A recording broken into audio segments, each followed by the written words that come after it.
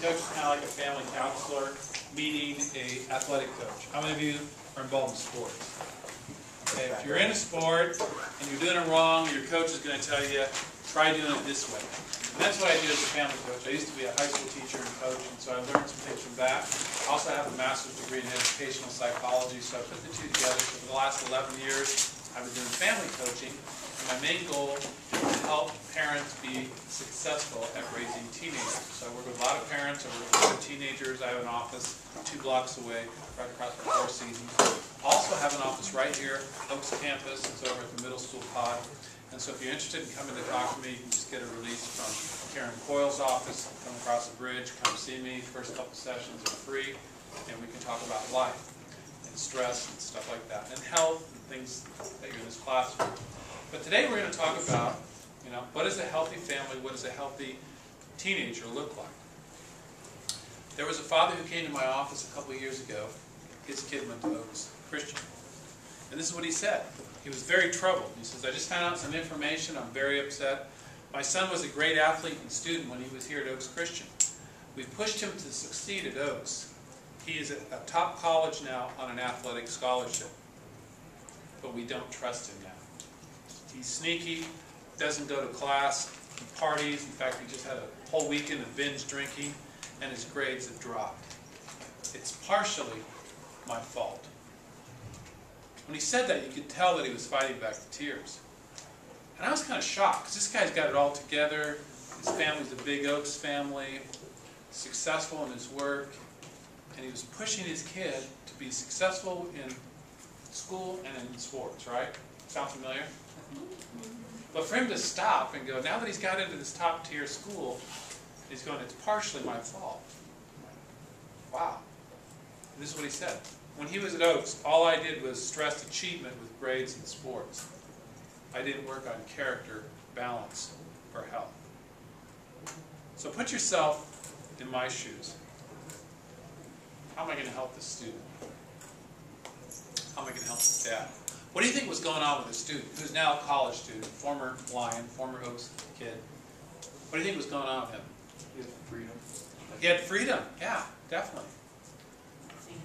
Because there wasn't his dad controlling him, telling him that he needed to work hard with grades or with football, that he just didn't want to have to obey his dad anymore, didn't want to, so because he was just so stressed, there was no balance. Right. Yeah, he had a lot of pressure when he was here to get the grades and the sport, and then when he got to college, he decided just to kind of relax. What else? What was going on with this kid in college?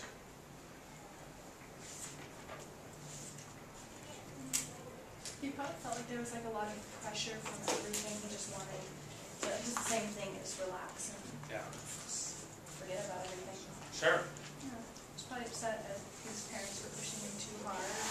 Exactly. Acknowledging that his parents did a lot for him. And part of it too, he felt like he'd earned a break. Because he worked hard here, he worked hard in his sport. His sport went to CIF several times, and he did club sport, and he was doing really well. And I was like, I'm just tired, I just kind of want to coast. So when he got to college, he just kind of partied and coast. But as I thought about that, I thought, how do we define success? What does a successful family look like? Does a successful family mean the same thing as a healthy family? And a lot of times we say this is success if you win CIF, or if you get 4.6, or if you get into this Ivy League school. What do you think this student needed? The student that's away at this top school, he's still doing sports. What do you think he needed now that he was in college?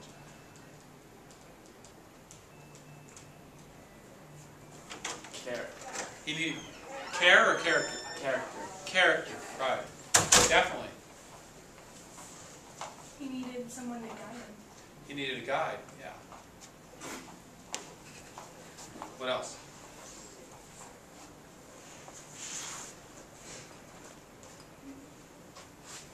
Yeah. Something to look for beyond himself. Yeah. Like a purpose or something that he could live for other than just CIF or a grade or something like that. Yeah, exactly. Kind of meaning, maybe some meaning or what comes next. So, as you think about that, the dad was asking me, we did something wrong. We kind of thought that if we put him into Oaks Christian and had him in this environment and pushed him in the high pressure, then it would produce. So it's this idea, kind of like this factory mentality. Do you ever feel like you're in this factory? Produce grades, produce good sports, produce the perfect kid. Hey, we've invested all this money in you. Produce it. Achieve. And he goes, so achievement and production obviously didn't work. He goes, so what does a healthy family look like? That's what this dad asked me. And if you looked at this dad, you look at him and go, this guy's highly successful, makes tons of money, good-looking kids, nice house, but he's going, I got to rethink success. So my job has been studying success, studying healthiness, and helping families learn how to relate to each other. And I've written books on this, and I've created websites, and I like to talk to teenagers. In fact, half of my clients are teenagers, and the other half probably are mostly their parents. So I like to work with the whole family. Because if you just work with the parents, send them home, and the kids aren't on the same page, or vice versa, it helps to work the whole thing we call family system. So, here are some things that will be helpful to you. These are the 5 essentials of a healthy family. And where we came up with this is from Search Institute. It's a national organization that's researched 1,500 families. And they looked at these 1,500 families, and they actually came up with 21 different qualities of a healthy family. But I don't want to overwhelm you and add stress to your life, because finals are coming up, right? I don't want you to try to remember 21. I want you to remember these 5. In a previous class, what was the acrostic that they came up with? It's pretty funny. I can't remember what it was. Never cook eat. rotten eggs. Wait, rotten. Never cook rotten. I couldn't remember. Never eat rotten chicken eggs. ever. Never cook rotten chicken ever. Yeah. Never Cook rotten chicken cook ever. rotten chicken ever. Yeah. So one of the students, she came up with that, and I go, that's a good acrostic or acronym, whatever it is. And that helps you study. That helped me study. It helps me remember stuff. But I actually give parents this list of the 21 assets that these 1,500 families took this survey. And do you want to guess what kind of grade these 1,500 families got? There's 1,500 families in America. They just randomly picked them. And what kind of grade would you give these 1,500 families? If you're just looking at families all across America, not just those Christian parents, based on these 5 things. How many of you give families in America an A? How about a B? Okay, a C, D, F. What's C? C would be like 70%. Well, the reality is, out of these 1,500 families, if you look at the 21 different assets that they needed, most families scored at 47%. Which is what? F. So if you're like, hey, good, I'm not alone. So if you're kind of like feeling like all these other families have it together, most families in America have less than half of these assets if they have kids ages 10 to 15. So the way I look at that is, there's a great job opportunity for me, which means that 53% of America's families need me in what I do. They need the content on what does it mean to be a healthy family. So let's break it down. The first one is nurture. When you have a nurturing home environment, you're going to feel loved, you're going to feel supported, you're going to have this connection with communication, you're going to have affection, and you're going to have support. Have you ever heard these 2 words? High expectation. Where did that come from? Mama. Mama. What was she saying when she said high expectation? Grades. Yeah, usually grades, right? We're sending you to Oaks. It costs a lot of money. It's a great school. It's college prep. Hi, Mrs. H. And we have high expectation. What kind of feeling do you get when you hear from your parent or your coach? High expectation. What does that do to you? Puts a lot of pressure on you. It does, doesn't it? Yeah. Puts pressure on us. What else does it do? Makes you want to work harder. Yeah, sometimes it does. Here's my theory. It's okay to have high expectation, But to really have a student that does well and is healthy, there needs to be high support. If you have high expectation, we believe in you, you can do this, and we're going to support you. You need a tutor, we'll get it. You need to not do soccer or club ball this semester, fine, we'll support you with that. Whatever it is. If you have high expectation, high support, then what that tends to look like is nurture. And if you don't have that, then you're going to feel disconnected. So watch this video. Let's see if I can cue it up here. I don't really know what I'm doing.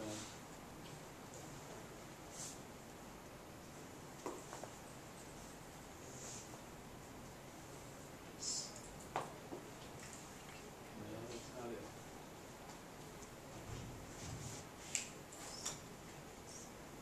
Maybe that's it.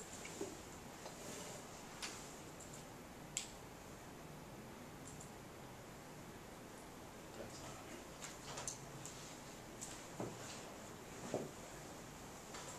Wow.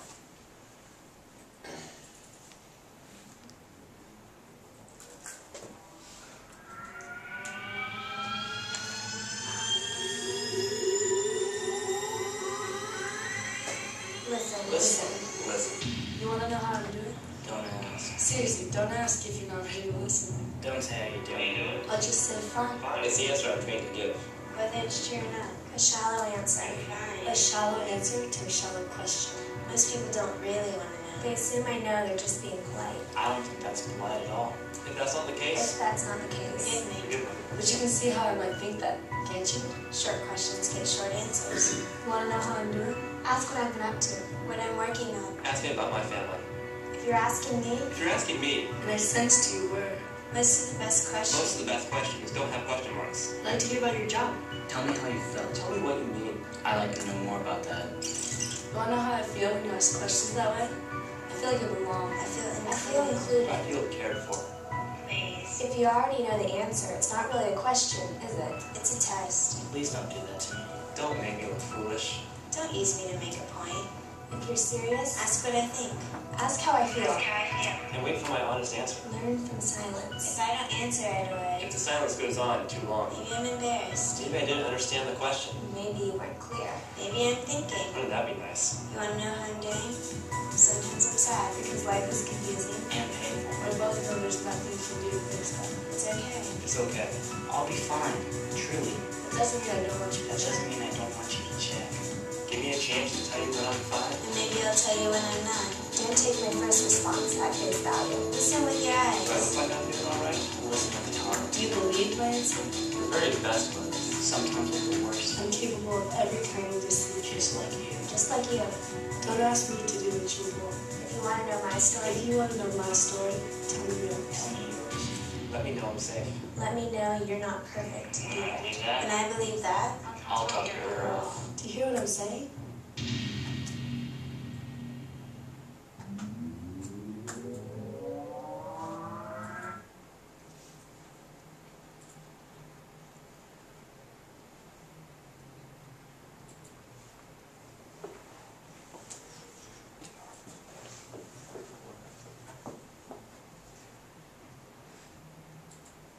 I'm learning this system, so I don't really know how it works. Here we go. So that's nurture. How do you feel nurtured by someone listening to you? You feel like you matter. You feel like you matter, yeah. Yeah, how you're feeling now. And how you feel matters, exactly. What else? You feel like they care about you? Yeah. Like they want to know you? Listening actually helps your self-esteem. You know, you matter. You listen to me. It helps your self-worth. When people don't listen to you, or they talk over you, or you don't feel connected to them, or they're always concerned about something else, they're always nagging you about your homework, you don't feel listened to or valued or heard, that actually can impact your performance when you think about it. If you don't feel heard or valued or capable, when it comes time to do the game or study, you're going to be, not into it. I don't think I have game today. I don't think I have the confidence to do it. Can you think of a time when somebody really showed value to you by listening to you, not correcting you, not giving you advice you didn't want? How did that help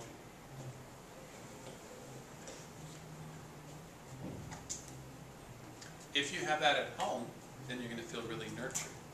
So, one of the qualities of a nurturing relationship is positive communication, affection, openness, and support. So what I like to do is I like to give parents this list of the 21 different things, and I'll say, this is your parents' report card.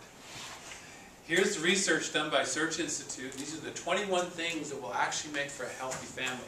If you have these aspects or these attributes in your family, guess what? Your kids, whether they're 10, pretty much up to 15 or 16, they're more likely to do really well in school and life. So how are you doing, Mom or Dad, with these 21 different qualities? And it's kind of fun, because sometimes I'll do this. I'll have a teenager and a parent in my office, and I'll give the parent report card to the parent. You can just see the parent getting really uncomfortable. And the kid going, yes! Because they get to see our report cards, right? Your report cards. So this is like a little role reversal. So if you want, you can take these, don't do the 21 because it's too much, but you can take these 5 and go, hey, I wonder how we would rate ourselves and how nurturing we are. Or do we have the kind of routines, we call this establishing routines, that are predictable. If you don't have a certain amount of routines in your home, it's going to be chaotic. So why would that be unhealthy? How would a lack of routines be unhealthy for you?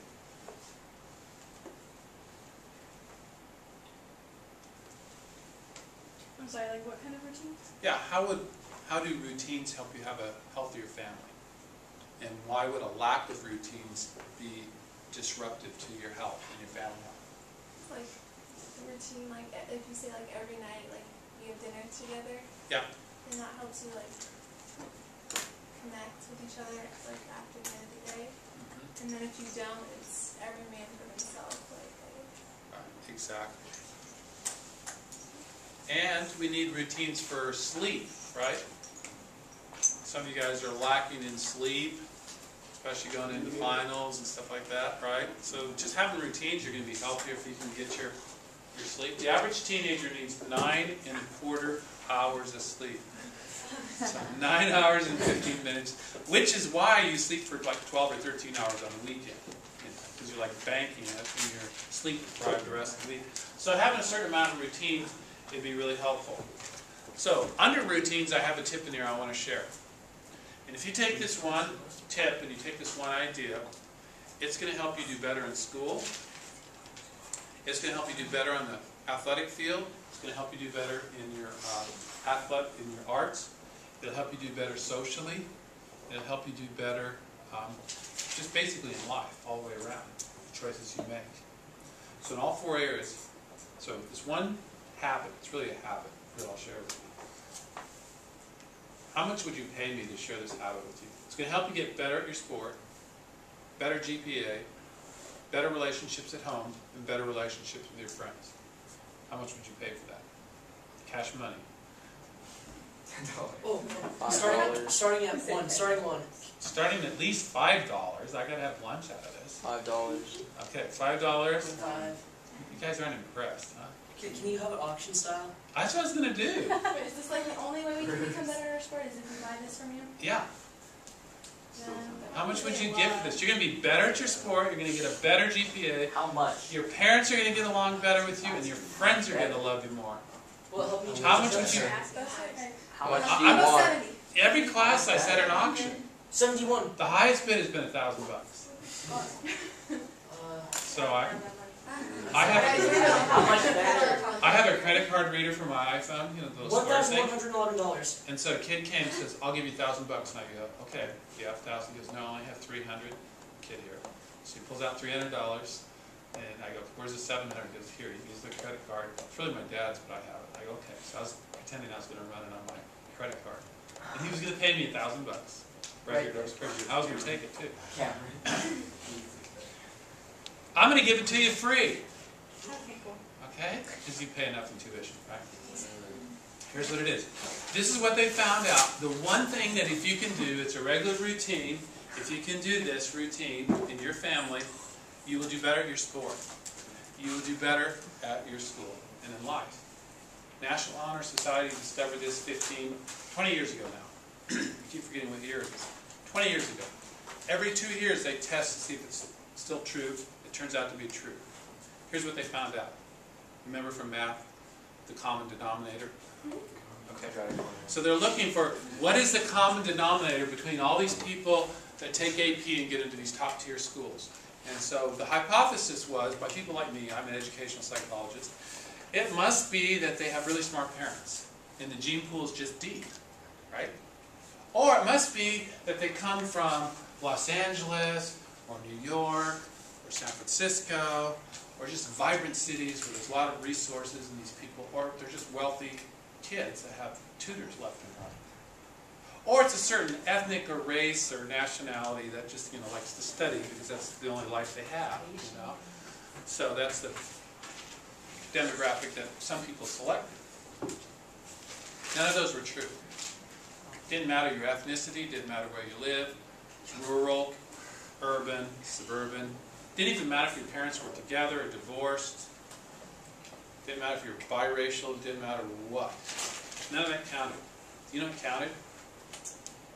If you and your family had a family meal 3 to 5 times a week. Had a meal with your family 3 to 5 times a week. The meal lasted 20 minutes or longer, and you didn't have the TV on and you weren't texting at the table. Now, why would that work? Why would a family meal 3 to 5 times a week, even if you're from a divorced family, and you have weekends with your dad and you have part of the week with your mom, so you have maybe a meal with your dad and 2 meals with your mom, why would that be effective in helping you get good grades and be better at your sport? What do you think? You need to communicate, they need to share ideas of how you can get like your homework done or your work done, or figure out how to do things around the house or whatever. Exactly. Yeah, so you have the support and you have the ideas and suggestions. One of the things they found out too is it's not a time to nag you about your schoolwork or your bad choice of friends or how come your room's so messy. Isn't that good? So it's more positive. But here's what they found out too. That if you have a little bit of debate, you have a little bit of debate going on where the parent takes this opinion, you have this opinion, that's even good. Let's say you're for all Obama, and you're going, I'm so glad Obama got elected, and your dad's a Tea Party Republican, and he's like choking on the spaghetti, and you're like, yeah. That's even good, because you're allowed to have your own opinion. A certain amount of debate or dissent, because here's what happens. Or let's put it in the field of sports. Okay? Who's got a sports team here that you're really excited about? Go Bobcats. The Warriors. Bobcats? Nah, that's not counting. I'm just kidding. I was thinking like Bobcats. Who are the Bobcats? Yeah. Who are the Bobcats? You're a basketball team. You're really Oh, Charlotte. Charlotte. Yeah. terrible. How about Lakers? Can we pick Lakers? I think we know that. We either love the Lakers or you hate the Lakers. Is that okay? Yeah, likely. Bobcats, I had to think who they were for a second. Sorry, dude. Game. So, how many of you are Laker fans? Yeah. Yeah. I am, but they're kind of like not doing too well right now. So let's say we have half of us that are like for the Lakers and half of us kind of like think the Lakers are sucking this year, right? So now we have this debate, we're getting into it, we're at this table together. It really doesn't matter what our opinions on the Lakers are, but we're having this debate. If you have your passion side of your head going, which is your right brain, and you have your analytical side of your brain going, which is your left brain, and you're saying, well, the scores, Kobe's kind of in a slump, that's your left brain, but I'm really passionate about the Lakers, that's the right brain, and you're trying to convince the people at your table, hopefully your family, that we need to stick with the Lakers or we need to abandon the Lakers for the Clippers, whatever, then you know what? Both sides of your brain are firing, and someone is taking your opinion seriously, you're feeling included. That's why family dinner works. So, what you can do is suggest that you have a family meal, and it doesn't have to be family dinner. It could be breakfast, it could be lunch. Try to do it for 20 minutes. Try to have an interesting conversation. And if your parents think it's a lame idea, they don't want to do it, say, I'll be in charge. I'll set it up, I'll cook, I'll pick the discussion point, and I'll set the timer for 20 minutes. University of Michigan came along, go Wolverines, And they have a very big university of education there. They're known, their school of education is world renowned. And so they said, yeah, National Honor Society, we took a look at your research and it's not really that academic, though it was. And so they did their own study. Guess what they found out? The exact same thing, but one caveat. The caveat was the quality of the food does not matter. So you can have a great GPA, it could be McDonald's, so it wasn't, a lot of us are thinking it's got to be super healthy. Well, Mrs. H would say it really should be healthy because this is a health class. But the quality of food doesn't necessarily, isn't a causal factor in the production of a higher GPA or better at your sports. Now, why would you do better at sports if you have a supportive family at home and time to connect at your dinner Sure table? you want to be. Exactly. Or let's say you're sitting on the bench, and it's basketball season, you've worked hard and you're not playing. If you, at least if you've got your team, your family supporting you, you're not going to feel so alone. See how it works? So any questions on that? Family meal? Okay, so that gives you nurture and routine. That's why that one's important. Okay, let's go to the next one. Maintaining expectations. These are the families that can talk about tough topics. They have fair rules, boundaries. They're clear about their expectations. And this part, you also are making a contribution to your family. Here's what I would suggest. If your parents ever say to you, your job is to be a, what do they say? Doctor. No, right now. Why you Oh, go to high school? Students. Okay. Challenge them on it. Staggered. I'll tell you why that's dangerous. If your job is to be a student, and right now you suck at your job, what does that mean about you? You're jobless. Yeah. Then who are you? You're like, I don't know who I am. I'm not did what I'm supposed to do. I was fired. So kind of challenge that a little bit. If you're in school, your job is to be a growing citizen or a human being or whatever you want to call it. One of those parts of your job is to be a student, but you aren't totally defined by your school or your academics. Okay? So where I was going with that, contributions, expectations. I think each of you guys should have something to do around your house that you contribute to the family. Like pick up poop. Yeah, pick up your dog poop. I hope that's the poop you're talking about. Okay, good. So everybody should have a job around the family other than just homework. Because if you can be a contributing member of the team family, your role will be different. Do any of you have a brother or sister that's really good at sports or really good at school? Yeah. And sometimes we can live up to that. Sometimes that might be you and your brother or sister's trying to live up to being you. But if you have a team family, let's go back to basketball. There's different roles on the basketball team, right? Not everybody can be point. Not everybody can be three. You have different roles that you play. Each family has a role. Each family member has a role that they can play. So if you can contribute, then you don't have to be just like your brother that got into, some top-tier school, or your sister. And if you can make a contribution and have that contribution be individual, then that means there's a space for you. So one of the qualities is having nurture, having routines, having expectations. The other one is being able to handle challenges. In the last 3 years, a lot of parents have lost their jobs. There's been a lot of underemployment or unemployment. There's been a lot of financial challenges. And so how a healthy family responds to this is saying, hey, what can we do together as a team to adapt to challenges? So you can see why that would be helpful. And then the last one is feeling connected to community. Oops. I don't know how to get rid of that. Let's leave it alone. I forget that board is so active, It's lean up against it, it like reacts. So this idea is, this actually happened.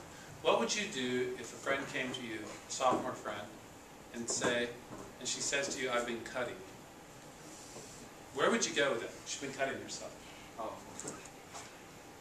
What would you do with that?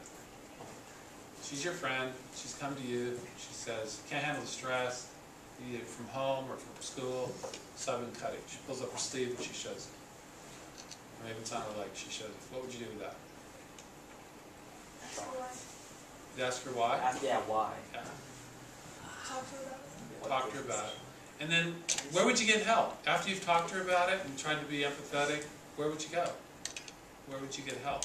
Maybe your parents. I'd probably talk to her parents. Talk to your parents? Her parents? No, I wouldn't do that. Yeah. Why not? Why wouldn't you do it? I think I think that might like make situations worse in a way. I think they don't notice. know. What would make it better to you? Just talking to her, like friend to friend. Talk to a friend to friend, then you say Because you maybe talk it to is your her parents that are making her stressed Get her and making her mad. cut herself. It's kind of hard to know what to do. How many of you are 15? How many of you are 16? Okay. This is one of these issues that's difficult. You're trying to I really don't know why you're doing this. And I want to be sensitive. There might be people in the room that do this. And so, man, you got a lot of pain in your life. And I'm 15, I don't know how to deal with it. So if you come from the kind of family that has these kind of characteristics, it's great if you have knowing who to connect in the community for resources beyond you. Just like if a 16 or 15-year-old friend came to you and said, "Last night or this weekend I went to this party and did a bunch of drinking. I have like 6 shots of Jack Daniels and I'm totally got smashed." Would you go, "Hey, that's cool, dude"? Or would you say, "That's a bit much"? That's binge crazy. drinking. Where would you go with that That's information? it. I talk to them. Talk to him, yeah. What would you say? Why? Yeah. Why would you do that? That's a good question, actually. That's it, man. Isn't one enough? Gee, Yeah. really? Why 5? What else would you do? Where would you go? You got an idea?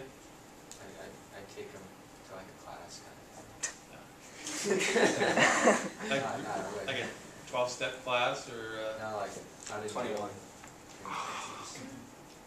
where would you find one? Internet? Yeah. Isn't that great now? We can like Google it and then look for one. Oh, you So you do something like that, say, "I gotta find you a class for teenagers that binge drink." Yeah, and then you go with them. Yeah. Make sure he actually goes. Yeah. That's good. It's a good approach. I don't expect us to have all the answers now, but this is the kind of thing that if you have a healthy family and a healthy community, when something comes up that's a challenge like that, guess what? You can go somewhere. One of the resources that you have right here on campus is actually me right now. I have an office at the middle school, Todd, over there.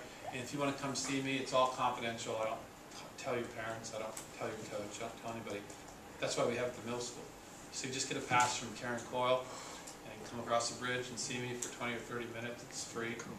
And then if you decide that you like it, then we get you to take home a parent permission slip. And then I charge your parents. So, but the first couple of sessions is free. And the whole idea of it, just giving someone a safe place to talk, where your teachers or coaches or parents don't even know. So we have that going on right now. So if you're interested in that, or if you have a friend like that, chances are in the next 3 weeks, you will have a friend that will need something like that, and you need to know what is the community resource that I can send them to that doesn't cost money. And How then much? Well, the first 2 sessions are free, and Oh, after that, free. it's $80. Is like per session, like, Yeah. that's expensive. Yeah, it gets expensive, but you know, with teenagers, you guys typically only need like 3 sessions. And you start feeling better, at least most of the time. So this is my email, this is my cell phone. You can text that or call that if you have a friend that needs that. So that's what you want to do. So, I was doing it on the email, so see people online. And parents okay, I don't know how to get this. Cam at parentscoach.org. 805 6, 9, 6, 6, 9, 6, 9, 6.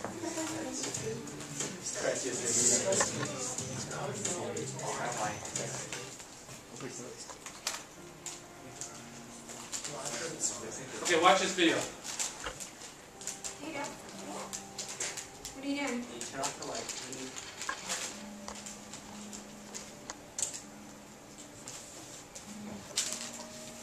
Can we talk? Sure, yeah, you bet, Emma. What's on your mind? Can we talk about sex? No, we can't. No. Dad. No, why aren't you asking your mother about these questions? You two still aren't talking? Okay, that's even more reason why we can't talk about this right now, okay? I mean, you know what? We can talk about rainbows and unicorns and puppy dogs. We could even talk about a puppy on the back of a unicorn sliding down a rainbow, but we can't talk about the sex. Dad, I'm being serious. And I'm being serious when I ask you, why are you being so serious when you're so young? I'm 17. Here's the deal. We can talk about this like when you're 35 and a half. When you're 35 and a half, we'll talk about this there. Dad, come on. Okay. Oh, what's brought all this on? Is it about that boy that you've been seeing? What's his name? Jimmy, Andy? David? David. Tell me about Andy, David, go. David? David. He's really great. And you know why he's really great? Because he cares about me? No, because he wants something from me. Okay? Alright? I know these things. I was a boy once and they're all scum. He's different. No, he's not different. They're all the same. Here's the MO. First he's going to ask you on a date, then he's going to kiss you, and then he's going to want the sex. Let's stop. No, we will stop. I think that's a great idea because I don't even know how we got in this conversation. Let's just stop. That's a great idea. For once, I need you to listen to me. I do listen to you. I pay attention to you. I provide for you. I'm there for you all You're the so time. not involved in anything I do. Well, you're springing stuff on me all the time. I mean, it's always like You're this. supposed to want to listen to me. You're my dad. And I will listen to you when your mother gets home. Dad, I'm pregnant.